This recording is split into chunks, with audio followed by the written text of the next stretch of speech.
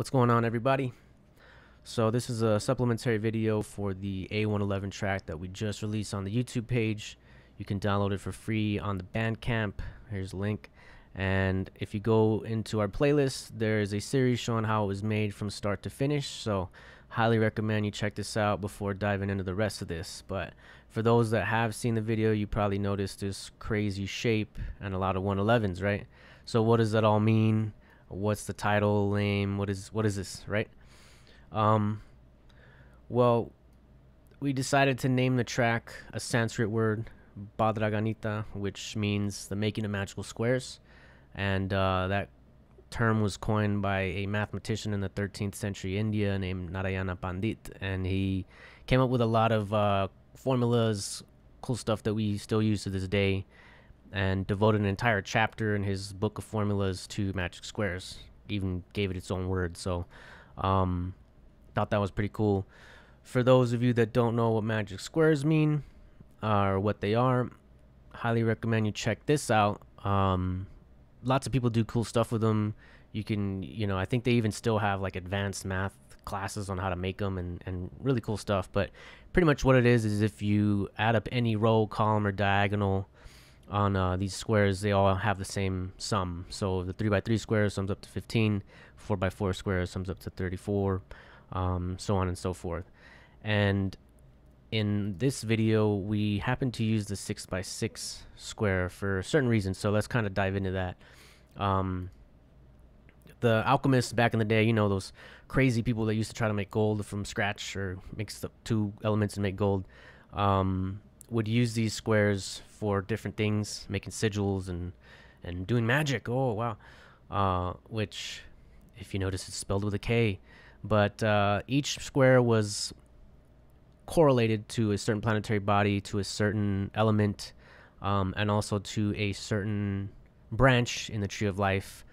And the 6x6 square, which is the one we use, really stuck out to us because it's the one that correlates to the sun, correlates to gold, and it's also the center of the tree of life shape. So if you're not familiar with the shape, this is called the Sephirot, or tree of life. It's used in Kabbalah for different things. Some people say that it's even used in tarot cards, that tarot cards have like a secret code that includes the tree of life in them, that kind of stuff. Aleister Crowley, interesting stuff. But the center of it is the Sephirot, the sun, number 6. That is the 6x6 magic square. So all this stuff really kind of stuck out to us, and we use that in the creation of the song.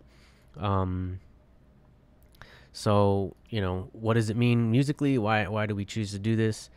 If any of you are really into like making music, you notice, or that all the notes are halves and doubles. So, A440, like if you study music at school, they're going to make you tune to 440, and who knows why. Maybe it's an arbitrary choice, but a lot of people are online saying that, you should tune to 432, you should tune to different things, 448, who knows, right? But I'm not trying to advocate what tuning to use. I just thought that this was pretty interesting, that if you alter the tuning from 440 to 444, you half that and you get 222, you half that and you get 111. And being that 111 is the number that we're using here from the magic square, I thought that was pretty cool. It's also so if you alter the tuning from 440 to 444, that's what you get right here.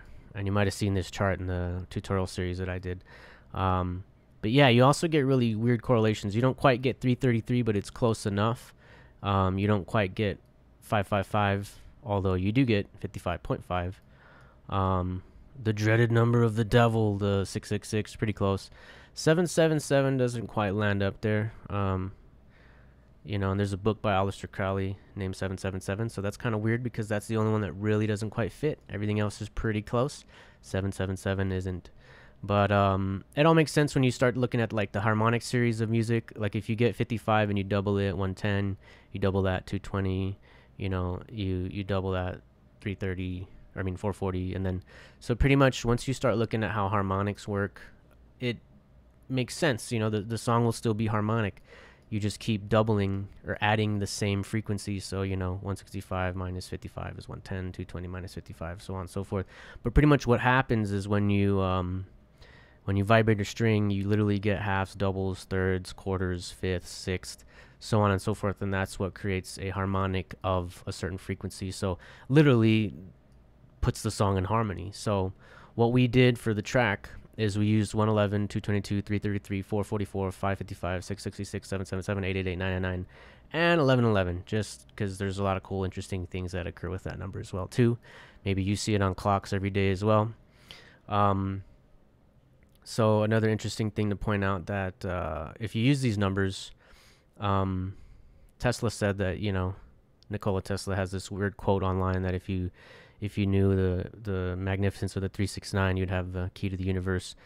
And one thing that happens when you start using these numbers is if you add the numbers up, I believe it's called Pythagorean number reduction, which they use in gematria, all time back into Kabbalah.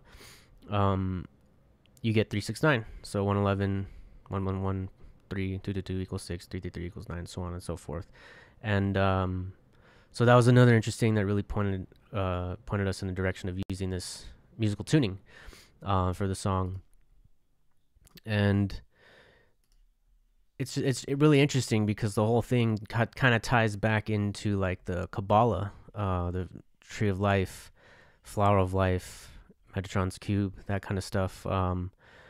And some people even go as far as making like sigils. I don't know if, that's another thing that people do with magic squares is they will kind of like make letters, or they'll make words and they'll break the words down into numbers, and then they'll draw shapes with those numbers, and then like make a wish and kind of use that to enhance their will, if you will, which is to me kind of strange. I don't do it. I just think it's cool. I mean, people really get into this stuff. So another thing, just to kind of like really tie all the loose ends together, one last thing that really kind of threw me into using this number in particularly was the Solfeggio frequencies. So for those of you guys who haven't heard of the Solfeggio frequencies, online there's a lot of stuff talking about how if you use 174 hertz, 285, 396, that you can, heal certain things, you can reduce pain, you can turn grief into joy, transform your DNA, so on and so forth,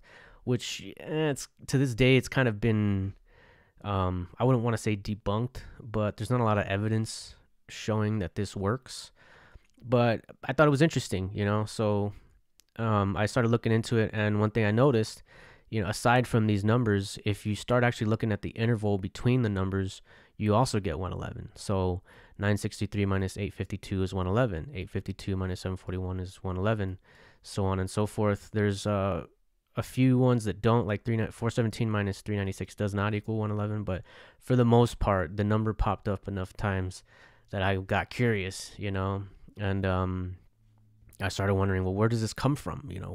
Why did people using this, and they say that it's like ancient stuff, but really to me that doesn't make a lot of sense because we didn't know what hertz were until like the 1800s with that dude Heinrich, I believe is his name, Heinrich Hertz, and he came up with the concept of how to actually calculate a frequency using time. And the ancients didn't even know how to calculate time to the exact second. Maybe they did, I don't know, but definitely not as accurately as we do today with our instruments and using cesium, this and that to actually really break down what time is. But I looked into it and I found that the Solfeggio numbers, they actually got derived from a verse in the Bible, in Numbers chapter 7 verse 12 through 83. And if you notice here, pretty much what it is it's like it's repeating verses. So he starts off and it's like a certain order to the way that the verses are structured, and it's always similar. So it starts off on the first day, on the second day, on the third day, and that's where you get 369. And he has an offering. That's your 417.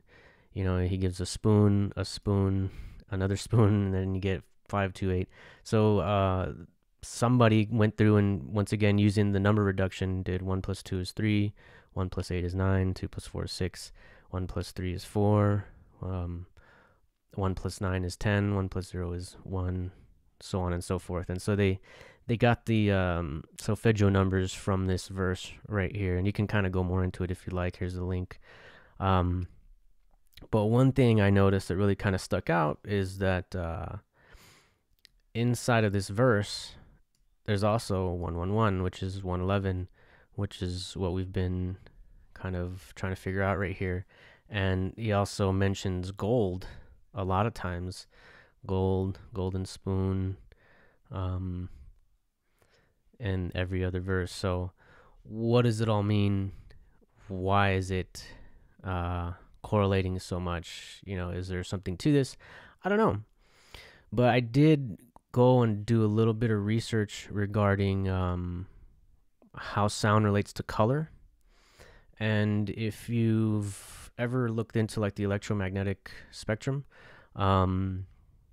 which as a matter of fact, I think I have a link right here. So the electromagnetic spectrum is basically everything is frequency. So, I mean, sound is the lower hertz range. You start to get into radio frequencies, in the megahertz, microwaves, infrared frequency, and you get to light frequency. So essentially using the halving and doubling scheme that's shown in music, because everything is just a half or a double, you know, A is 440, you half that is 220, you half that is 110, so on and so forth. If you keep doubling 111 until you get into the light spectrum, you will get the color of the sun, which is pretty interesting. So that's another interesting thing that kind of led me into using the song. You get like this orangish color, and this is a really cool site if you haven't checked it out before. This is a sound to color calculator, and he does basically what I'm saying. If you just get the sound hertz and you double it until you get into the terahertz level, which is where light is right here. You get to the terahertz level, you will get the color of sound. And he broke it down here for us. So A444 equals 488.18 terahertz, and that color has a wavelength of 614.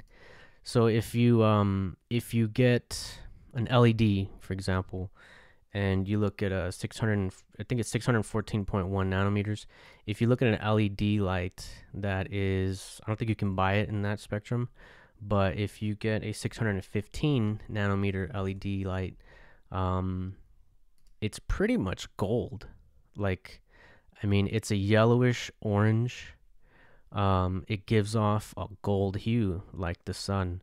So all this stuff, going back to magic squares, going back to the 6x6 gold sun magic square, it's all correlated in just like this weird way.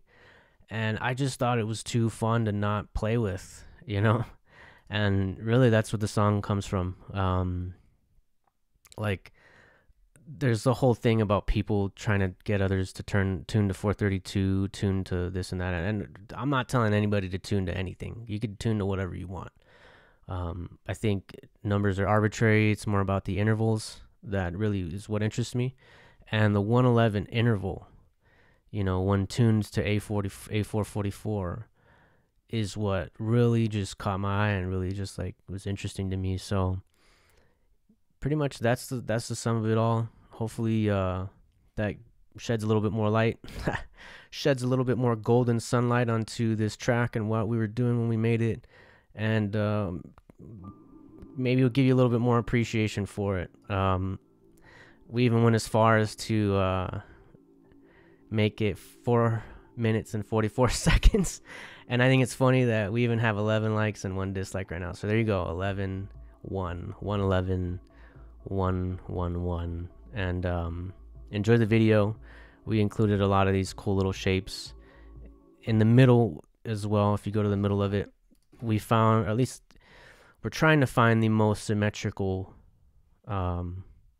symmetrical diagram that you could make within this magic square. And we also found one last little tidbit here, is that when you draw the sequence of the numbers with a line on every magic square, you get a symmetrical inverse of it.